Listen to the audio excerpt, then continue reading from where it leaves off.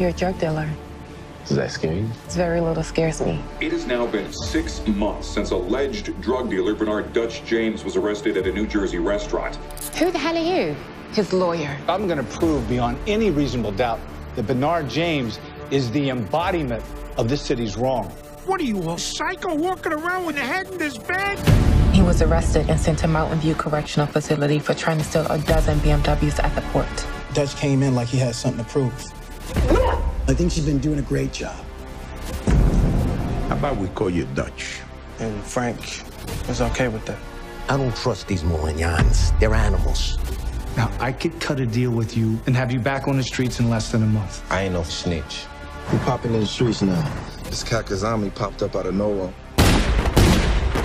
Bernard and I had discussed killing Kazami.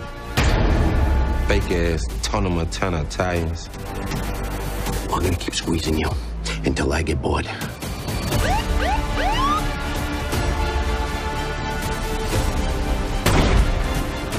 You was just gonna leave without saying goodbye? That's my brother. We've been down for life.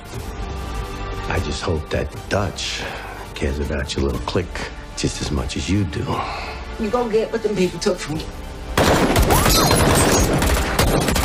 What did you get me into? Secure all the exits.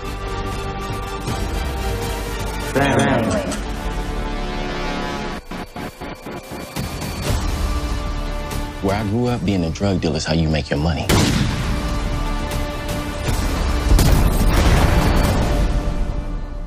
You get one time to be big time.